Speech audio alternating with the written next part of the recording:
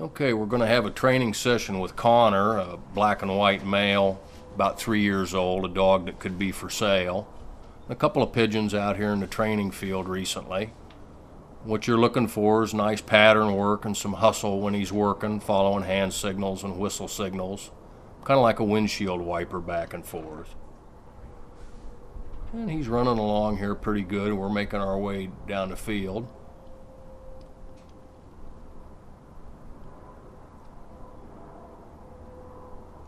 You'd like to have them about 15 or 20 yards either side of you, and maybe 10 yards out in front, depending on the wind conditions of the day and the scent of the day as well.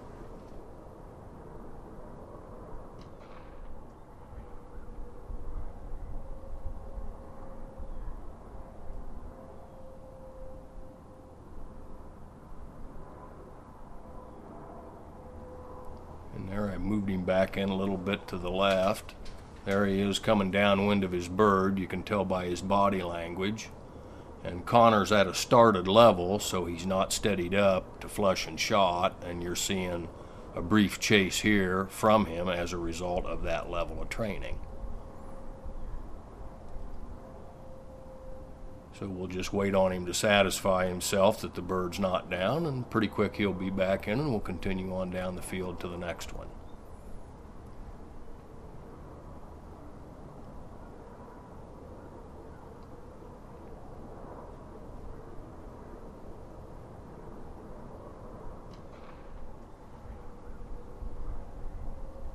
He's satisfied himself that the bird's not down. We're ready to go back to work on down the course and see if we can find a second bird that's planted down there.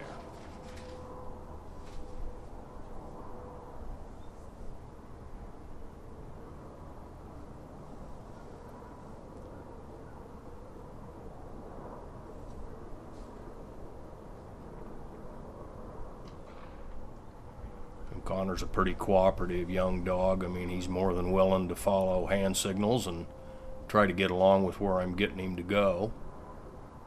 So we're doing all right there.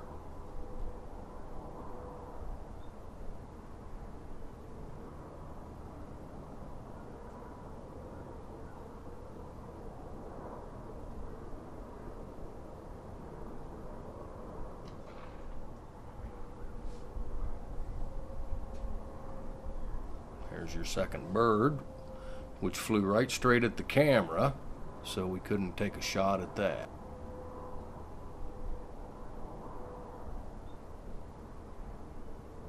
And that concludes our lesson for Connor.